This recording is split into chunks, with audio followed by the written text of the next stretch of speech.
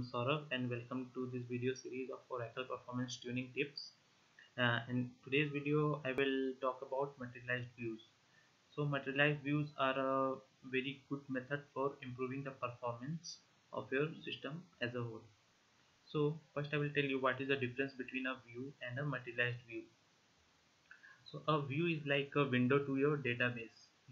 The view doesn't stores the data, but it queries the tables. It's the base table which the query accesses. It queries those tables and extracts the data and displays. Whereas a materialized view actually stores the data. It whenever it has a mechanism, refresh methods are there. So whenever you refresh the materialized view, it extracts the data from the base tables and loads in the other memory space. So whenever you query on the materialized view, you will very get the result very fast. So it is a good tool for performance improvement. I will show you an example of materialized view.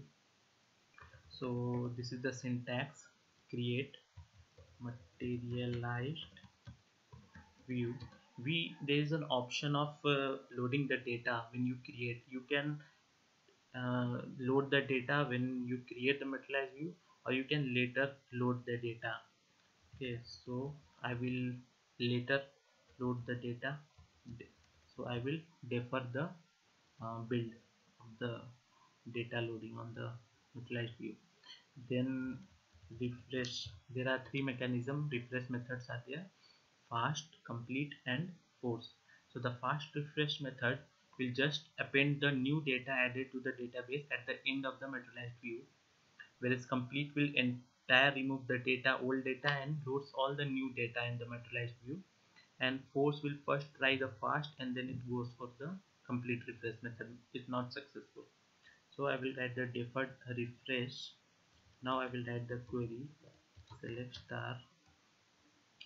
I forgot to give the name of the materialized view. Employee MV build deferred refresh complete as select star from employees. Okay, so the materialized view is now created. So let's query the materialized view and check what we will get. Employee underscore MV.